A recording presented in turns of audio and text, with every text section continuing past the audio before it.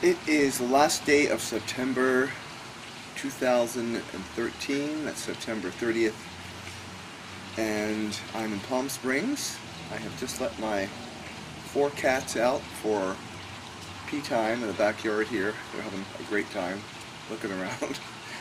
And I just wanted to put up another video with some law of attraction thoughts of the day. This maybe is not quite so the precept of law of attraction, but it's equally powerful, and this will teach you how to handle and tame your ego. Now, you know, ego is kind of an odd word. When I hear ego, my first inclination is to think of the classic, oh, what an ego he or she has. So into himself. Well, the actual, real form of the word is ego means anything that's not the true you. And that true you is that fearless knowing that you are part of everything, spirit, soul, whatever you believe in. You know, it doesn't matter if you believe in a soul or not.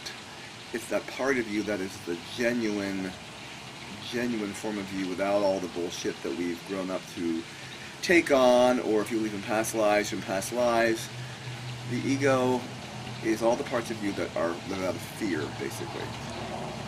And so, I found a great technique to tame that. So whenever you hear those voices in your head that start beating yourself up, or you embark on something that you think you can't do this, all those vampire voices in your head that come up, this is a great way to do it.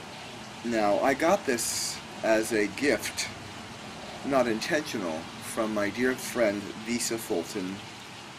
Visa had her croaking experience, as Esther Abraham likes to say it about her ex-husband Jerry, who passed away. It's just a croaking experience. In fact, she had her croaking experience about a year ago, actually, now. And I still feel her with me in a moment. In fact, I know she's with me here now, laughing in that way Visa has, because she knows I'm going to tell her story, and she's so happy about that. So, we were going to see a movie one day. I was in Delaware, and on the way to the movie, she was just saying, you know, Doug, this gal Betty has just really gotten in my way. I'm so over her. And I thought, well, who's Betty? I've never mentioned her before. Is she somebody that's, somebody that obviously you don't want to know? Well, I don't want to know. She goes, oh, Betty's my ego. Betty is my ego. And in that moment, I had this huge V8 of, oh my God, that's fucking brilliant. To name your ego, especially to give it a name like Betty, kind of puts everything in this whole, like, that's the part of me that's not me. So, after the movie, we sat down for dinner at Applebee's, and I thought, I gotta find a name for my ego. So I went through all these names, none of them really stick, and then I realized, when I was living in LA and I had a goatee, which may be coming back at some point, because my ego loved that, I had a lot of people either think that I was, or that I looked exactly like Chuck Norris. Literally, some people thought I was. They said, hey, Chuck! And then I thought, oh my God, Chuck. Chuck is the name of my ego. And then when my ego gets in my way of myself, and I recognize that, I go, okay, Chuck, that's it. No more up-chuck, Chuck. Stop up-chucking. So, it's a great way to, whenever you live in fear, just say, oh, that's Chuck. I don't need that, Chuck. Or, you can talk nicely to Chuck, thank you, Chuck, I don't need you now, or, shut the fuck up, Chuck, I don't need you, right?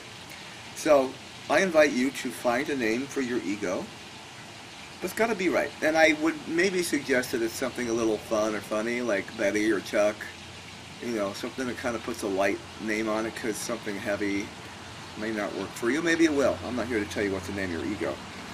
But it might be a fun way just to see if you can grab those moments of fear, name it, it separates it from you, becomes not a part of you, and you can just toss it aside and be the real powerful you that you are. How about that? So, this is me and Visa, and Chuck's over there somewhere, like wishing he could be in here fucking my whole world up. And I say goodbye to you for now. Find your ego and, you know, post it on YouTube here for me. I'm curious what you come up with. Okay, there's your mission. Doug Graham here with your word of the day.